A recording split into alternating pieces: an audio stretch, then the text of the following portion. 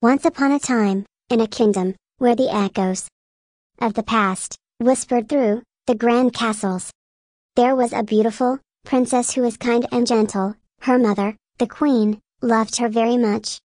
One day, the queen decided it was time for the princess to marry a prince from a neighboring kingdom.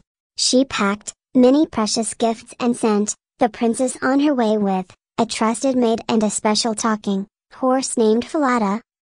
As they traveled through the forest, the maid grew jealous of the princess. She wanted to be the princess herself and marry the prince. So, she hatched a wicked plan. She made the princess switch clothes with her and swear never to tell anyone about the switch. The maid threatened to hurt the princess if she disobeyed. The kind princess, frightened and alone, had no choice but to agree. When they reached the neighboring kingdom, the false princess, the maid, was welcomed warmly, while the real princess was sent to work as a goose girl. She had to take care of the geese in the fields every day. Despite her hard work, the princess remained kind and gentle, making friends with the other animals. One day, as the real princess was tending the geese, she spoke to her loyal horse Falada. The horse, being magical, could still talk even though he was now in the stables. The princess shared her sad story with him, and Falada comforted her as best he could.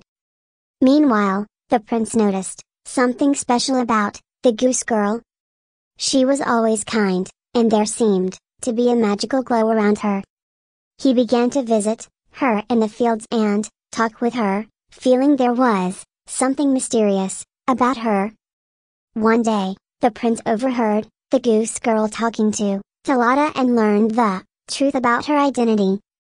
Shocked and angry at the deceit, he went to his father, the king, and told him everything. The king called for the false princess and the real princess to come before him.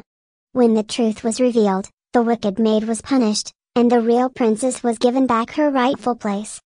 The prince and the real princess fell in love and soon were married in a grand celebration. They ruled the kingdom together with kindness and wisdom. And the magical horse, Falada, lived happily with them for the rest of his days. The princess, once a humble goose girl, became a beloved queen who never forgot the lessons of kindness and bravery she learned while tending the geese, and so, they all lived happily ever after.